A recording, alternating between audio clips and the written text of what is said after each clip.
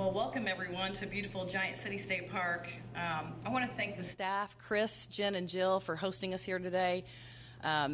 Our staff across DNR do amazing work, and I can't say it enough how much I appreciate them and the hard work that they do every day. So thank you all for having us here today.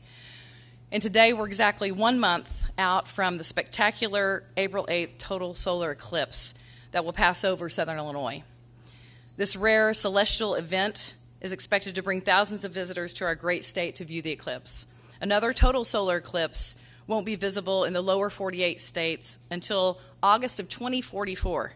So this eclipse presents a special opportunity for many. And I'm fast forward to thinking how old I'm going to be. Time's clicking away.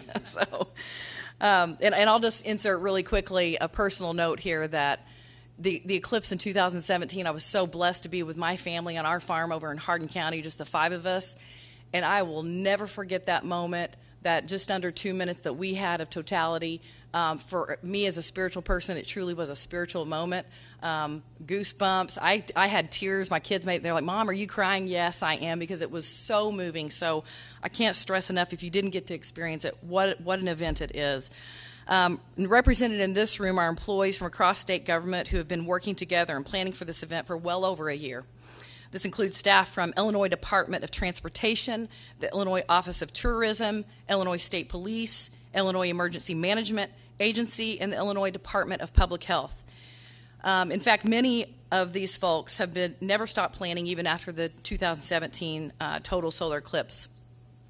We're grateful for your efforts to help people have a safe and enjoyable day. At IDNR, our staff are excited to welcome guests to our beautiful state parks. They've been working so hard to make sure campgrounds are ready, signage is posted, there's plenty of garbage cans and portable toilets, that people know where to safely park and to be able to view the eclipse. Our conservation police officers are prepared to handle all types of possible emergencies on land and water and will be ready to assist other police agencies as needed across the region. State parks are ready to welcome the multitudes of campers. Many have already reserved campsites in our parks, and several others we expect to be making throughout this month. We expect April 8th to be busy and exciting for all, but the collective goal for everyone here today is to ensure residents and visitors have a safe and successful viewing experience here in Southern Illinois. My hope is that visitors will plan to stay an extra day or two, not only view the eclipse, but explore all our beautiful state parks, historic sites, wineries, museums, restaurants, and other attractions Southern Illinois has to offer. And right now I want to bring up State Senator Dale Fowler to make a few comments. Senator. Thank you. Thank you, Director, and good morning from Southern Illinois, the heartland of America, right here. When I first became a state senator and really traveling around the district more in depth than I had just as a citizen, and visiting some of the state parks I really wasn't all that familiar with, and we created an initiative called Southern Illinois Treasures, which you can find on my website or Facebook page. And I have over 20, in my 59th district, the 14 Southern Illinois counties that I have, we have 20-some state parks right here in beautiful Southern Illinois. And then on top of that, the amazing Shawnee National Forest as well. So we started an initiative to showcase with videography and photos and voiceovers and sending these videos all over the country, and to have people to be able to come down to Southern Illinois and say, "Senator, we can't believe how beautiful Southern Illinois is." And to echo Director Phelps-Finney's remarks about 2017 eclipse, that was an event I will never forget either. I had the opportunity to be at Walker's Bluff for the Ozzy Osbourne concert. It was amazing. It was Bark at the Moon with the eclipse going on. How much better does it get, right? And to know that this one's going to last twice as long, and to be there and to see this once, almost well, it's going to be twice in a lifetime maybe, opportunity to see this, and for these citizens to be able to come to Southern Illinois. And also, when you're here, go to some other areas, visit our state parks, go on the IDNR website, and see all the state parks we have. It's truly phenomenal. We are so blessed to live in some of the most gorgeous country right here in Southern Illinois. So again, we pray for everyone's safety on April the 8th. It's going to last twice as long as this 2017 eclipse, and I can't wait to see the results of all the development and the opportunity we have right here in Southern Illinois and forthcoming. Thank you so very much, and I'll send it back over to Representative Phelps-Finney. Thank you, Senator. And now I'm going to bring up Representative Paul Jacobs for some comments. Thank you. Well, I am Dr. Paul Jacobs, the state rep of the 118th district. If you look around this building right now, we're just about in the center of the district. It's an absolutely gorgeous thing to have here with us. Last time around, I was at Von Jacob Vineyard, which I used to own, and there were hundreds of us there.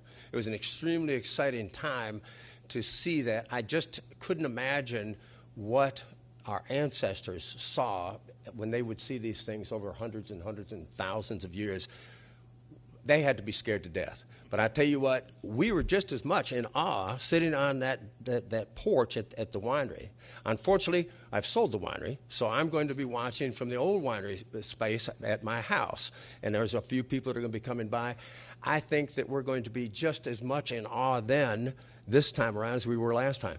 And, you know, it was over 2 minutes last time. It's over 4 minutes. I think we're close to 4.5 minutes at the house. So this area is loaded with beauty. Just look at Giant City Park. Look at all the other parks, Shawnee Forest, all of the things that we have. Come down here, enjoy it. Let us all be gracious hosts for everybody that comes, and let our guests be gracious also. Just enjoy the solar eclipse. I'm so excited about it again. I was excited last time. I think I'm more excited this time because I saw it last time.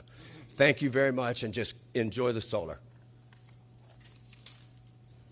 Yeah, thank you. And I want to thank Senator Fowler and Representative Jacobs for all the support that they give to the department and especially all of our parks. So thank you both. It's now my pleasure to introduce Bob Baer, co-chair of the Southern Illinois Eclipse 2017-2024 Steering Committee and a specialist at the SIU School of Physics and Applied Physics. SIU has some outstanding activities planned for the Eclipse weekend, and Bob is going to tell us more about that. Bob. We have a lot going on. There's over 10 different individual activities going on over 4 days on campus. There's activities in Carbondale, and most of those are free. So I really encourage people to come down, to enjoy it, to take in what this area has to offer, and just share in those great experiences with us. Now, I mentioned being able to work on this. It's the eclipse is happening, whether we want it or not, right?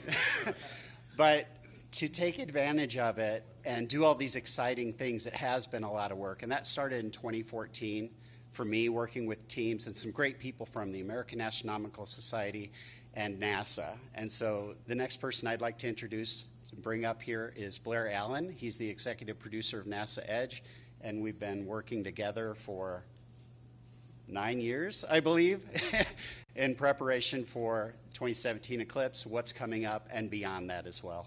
Blair? Thanks, Bob. Yeah, I'm Blair Allen of NASA Edge, and we produce a podcast for NASA. And we're very excited about the 2024 eclipse. As Bob said, we covered the 2017 eclipse with a megacast from Saluki Stadium. But NASA is going to provide full coverage on NASA TV and all its platforms of the 2024 eclipse. And we are going to provide telescope feeds from Saluki Stadium, again, to them and the rest of the world. This is a huge privilege. It's very interesting and very exciting to partner with SIU because they've been key in helping us learn how to capture these images effectively. And we've worked with amateur astronomers to get good images of the sun in different spectrum, different frequencies, and we like to share them with the world. So we're very excited about this. We're happy to share it with you, but we're more excited about working with our good partners at SIU. We'll be working with them beyond the eclipse for the big heliophysics year. It's an exciting partnership. It's exciting to think about all of the things that we can learn from the sun right here in Illinois. So next after me is Daniel Thomas, who's the Deputy Director of Tourism for Illinois. Well, good morning, everybody. It's great to be back here in Southern Illinois and, quite frankly, an absolutely awe-inspiring and stunning part of the state. I was one of those 200,000 people in 2017 that was also in awe. And collectively, when I look at the economic impact from a tourism perspective, between $15 and $18 million was generated in the region. We are planning for an absolutely astronomical, pun intended, tourism experience in the region. I'm happy to report that hotel rooms are still available. And the great thing about that is we've had new product added to the region. For example, the Walker's Bluff Hotel and Casino, over 100 rooms that's opened. As we look at the inventory report with our local Convention and Visitor Bureau and Carol Hoffman here, I'm pleased to say that we can safely move and expand so that everyone benefits from the tourism impact in the region. We are encouraging everyone to please pre-plan. This is not something that you decide on the day of. And as someone who drove in and out of the region last time, why not change of pace and stay longer and come in earlier and experience everything that Southern Illinois has to offer? For example, over 31 of our Illinois state parks will actually have line of sight to totality. So think about National Forest, the Crab Orchard Refuge, Cache River Wetlands, or right here in Giant City State Park. There are numerous family activities for you to do in the region, whether it's zip lining, imagine being on a canoe, seeing totality, whether it's getting in and visiting one of our Illinois-made makers, small business in the area. There are so many free events, but there are also so many offerings in terms of events and festivals. So there are a number of ways that you can experience the Southern Illinois University Crossroads Eclipse Festival, of course, will return. The Shawnee Cave Total Solar Eclipse Festival, where you can experience live artists and food and drink and vendors, all right here next to the beautiful Shawnee National Forest. Or maybe get alongside some alpacas and Rolling Oak Alpaca Ranch with their event called Alpacalypse. I'm full of puns today, clearly. All alongside the Shawnee National Forest. But on a serious note, we look forward to welcoming many more visitors to the region, but we look forward to also helping pre-plan on enjoyillinois.com and, of course, the Illinois Department of Natural Resources from a resource planning perspective. So extend your stay, come and experience, stay longer. We look forward to welcome you to Illinois. I now would like to introduce Skip Klinger, the Executive Director of World Shooting and Recreational Complex here in Sparta. Thank you. Good morning. Thank you for everyone being here. As you had heard, I'm the Executive Director of the World Shooting Complex. There's a lot of state parks here, and there's plenty of what we call full-service campsites that are still available. So if anybody's looking for a campsite, give us a call or go on to the website, the IDNR website to the campsite website. It's only $25 a night. So come on in Friday night, Saturday, Sunday, stay till Monday, and we will have a good time. WSCR is the home of the Grand American, which is the largest trap shoot in the world. Come look at our facility. We'll be glad to show you around. We have 120 traps. The trap line is 3.5 miles long, 2 sporting clays courses, and that stuff everything will be open that weekend and probably into Monday. So anybody that wishes to come and shoot, we will have the facility available. Thank you. And next is Robert Grafe, sorry. Bureau Chief of Operations. Close enough. Yes, it's getting there. I was kind of chuckling back there while I was waiting my turn because, no offense, Skip, but Daniel drew the short straw of having to go after the NASA guys. So I'm glad they got that out of the way before I had to get up here. So good morning. As Skip said, my name is Rob Grafe. I'm the current Bureau Chief for Operations for IDOT District 9 here in Carbondale. We have some other teammates here with us. Ms. Dawn Johnson is with our comms team, and Mr. Kirk Brown is our regional engineer. So we'll be available throughout the day for any additional questions that aren't covered in this speech. But to give you a little bit of an idea of what District 9 compromises, we have the southern 16 counties.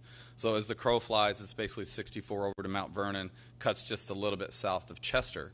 So if for those of you that are familiar with the area of Fort Myers, I have family that lives in that area down there. So The total district mileage that we have to cover in this district is 3,651 miles. So to put that into perspective, you can leave right here at Giant City, you can drive to Fort Myers, back to Carbondale, back to Fort Myers, back to Chattanooga, Tennessee. That is the amount of mileage. So the eclipse is an awesome thing for this area. I echo the sentiments that are expressed by the speakers here today, but IDOT is here as an assist unit for that, because it does complicate our effort than a normal Monday, so to speak. The lessons that we learned from the last event in 2017 is that traffic volumes and area congestion were slightly lower prior to the event. Our areas of concern were immediately following the event. They were quite the challenge once the event reached its completion. Some unofficial interviews with some of the local residents, there was a hesitancy for local residents to get out and enjoy the activities that were put on by, say, City of Carbondale and the local municipalities, right? Well, that hesitancy, everybody stayed in until the event. We encouraged the actual residents of Southern Illinois to get out and experience what we have to offer here. Show us off a little bit, because Senator Fowler touched on it. This is a beautiful area, and there's a lot to do. We are underappreciated, I think, in most parts of the world, to be honest with you. IDOT activities, I'll touch on that really quick. We will be working in concert with the Illinois State Police, the local law enforcement agencies. So to be truthful, our day-to-day operations from that Monday to the next Monday are really the same, because we work in concert with the men and women with ISP. They go through our comm center. We will distribute our forces when we are needed. Okay, we are working on some deploying some portable message boards, but again, we're not an enforcement agency. We're going to try to encourage people not to park on, say, Route 13 or 57 shoulders during the event, because that's never good when you're that close to live traffic. Our construction people, what we've done is it's similar to what we call a red holiday down here. So we have inserted special provisions into our plans, and we're working actively with our construction, both our contractors and our IDOT personnel, that any unnecessary lane closures will be taken down during that time. Okay, so some lane closures that we can't violate our drop-off policy, or say, for instance, we have half of a bridge taken out with a concrete barrier in between it, we obviously can't reopen that. But we are making every effort under our capabilities to minimize the impacts to the traveling public. Rest area signage. Central Bureau of Operations is working with the districts to erect some signs of essentially no camping in the rest areas. Now, that does not apply to tractor trailers, because obviously they have rest laws that they must abide. So we're working with that. We will issue press releases coming up to the event. There will be multiples, both through our district office, our comms team through central office. We work hand in hand with these people on the daily, so we're used to this. We will be very active on the both the social media site and through news agencies and so forth. My suggestions is the biggest thing that I can stress is patience. That is a key. I always laugh, and I use this example because we've had multiple meetings on this, is that if you've ever flown and there's surely a guy in row 28 that as soon as they hit the button and he thinks he's going to beat the person out of row 1, that's what we experienced last time. So we encourage the traveling public to come down ahead of time, enjoy it, stay a while, because that would be the key. If everyone would stay over and enjoy the area Monday night and leave Tuesday, you would never know the difference in traffic patterns. No distracted driving. We have problems with that. Our statistics are proving true that a significant portion of our accidents are with distracted driving. So the cell phone usage should be an emergency only. I know this goes without saying, but I'm sure Illinois State Police will touch on this, but drinking and driving is never a good thing. So we saw last time in this that while traffic was slow, it did progress until we had an accident. So that throws a wrinkle because depending on where the accident is, we can't even get to it because it's so crowded unless we have a shoulder to transverse as we're on our way. Have a full tank of gas. It's similar to a snow event. Full tank of gas. Have some water in the car. We're not obviously worried, and I hope I didn't just jinx myself, we're not worried about snow events during this. And so the weather, the temperature really shouldn't be an issue. Yeah, I know I jinxed myself.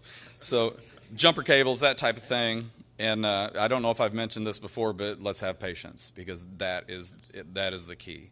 So we will be around later for questions, the rest of us from IDOT. So the next speaker I'm going to introduce is Mr. Mike McPeak. He's the Operations Divisions Chief for IEMA and Office of Homeland Security. Thank you. Thank you, Chief. And I'd like to say a special thank you to IDNR and our host here at Giant City State Park. What a great facility to be part of and at today.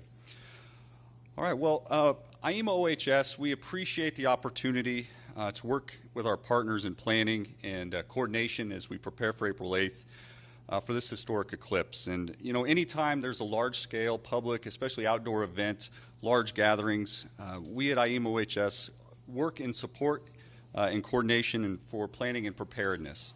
And that's what we've done for this. Over the last 12 months, we have worked very diligently in supporting our partners in planning and training and exercise development to really prepare for what we're going to see on April 8th, much of which lessons learned from the 2017 event. And so if there was to be an emergency incident, we stand ready to support our partner agencies represented here today and at the local and county levels, an emergency crisis at the individual level, and we'll get through this safely. And that's the most important thing, and that's what we're here to support and ensure. And so we encourage everyone to come and visit and have a great event. Come early, stay late, enjoy this great area.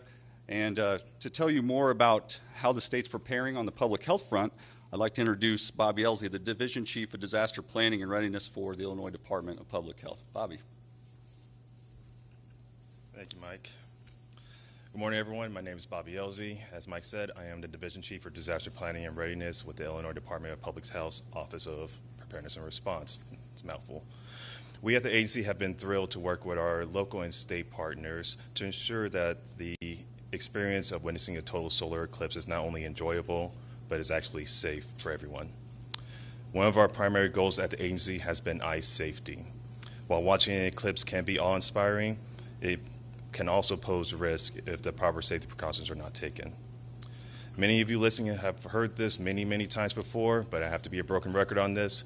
Please do not stare directly at the eclipse unless you are wearing legitimate protective eyewear. And no, your sunglasses, normal sunglasses, will not cut it. They do not protect your eyes from the solar radiation that can actually cause damage. To safeguard your eyes, you'll need special solar lenses or viewers that meet the International Organization Standardizations 12312-2 safety criteria. Again, that's 12312-3, and they need to be labeled as such. Unfortunately, there have been incidents of individuals and vendors selling counterfeit lenses and viewers that do not meet this safety standard. This is why preparing in advance is so crucial. Do your research. Make sure that wherever you're acquiring your lenses or safety glasses or whatever you're using is from a legitimate source or a reputable vendor and that actually meets this criteria. Now, planning is key to ensure safety during the eclipse event. With the surge of visitors expected in the area, potential traffic congestions or weather events forbidding could lead to extended travel or wait times. Recommend keeping a stash of food, water, and your essential medications in your vehicle in the event that you're stuck in traffic or experiencing longer than normal wait times during your travel. Additionally, it is crucial to plan for different contingencies, including on how to handle emergencies. To assist visitors to the state, we at Public Health are developing an online resource map that will display hospitals, urgent care facilities, and other medical providers in the region. This informational resource will be available later this month on IDPH's website. Moreover, let's not forget that both flu and COVID-19 are active in Illinois. Before traveling or joining large crowds, please ensure you're up to date on all of your vaccinations. If you find yourself in a crowded space, don't hesitate to wear a mask for the added protection if you feel the need to do so. Ultimately, we want everyone to enjoy this unique experience safely. I want to extend a huge thanks to our local, state, and federal partners for their efforts in making this occasion both fun and memorable for everyone making the trek to visit Illinois and for our residents. Thank you. And I will introduce Director Finney. Okay. With that, we will open up to questions. Any questions? Maybe we've been so thorough. We've covered every possible question, which is good. Of course, we'll be available afterwards for any one-on-one questions. I do want to also thank, of course, the Lodge for hosting us and the work they do here, the food. If you've not eaten the fried chicken dinner and the mashed potatoes, you're missing out. So it's the best. So thanks to the Lodge. Thank you all for being here today, the press, everyone, all the stakeholders, all the work you've put in, and your additions today are so appreciated. So with that, we'll end today's time. Thank you so much.